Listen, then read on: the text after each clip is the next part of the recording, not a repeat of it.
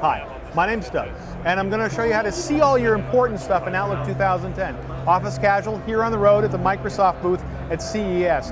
How many times have you accepted a meeting and then realized maybe weeks later that you double booked it, or maybe an hour later that you double booked it? How many times have you not opened up a document that you probably should have just because you didn't want to open up PowerPoint or Word? Well, now you can do that all in Outlook 2010 in the preview. Come on in, I'll show you.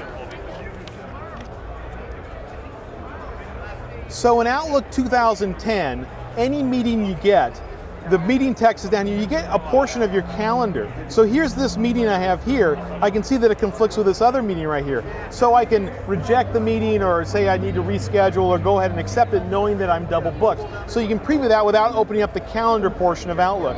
But not only that, when attachments now in Word or Excel or PowerPoint, usually someone writes some important things here about the presentation. You can click on it and wait for PowerPoint to open up, but here you can preview PowerPoint right in Outlook.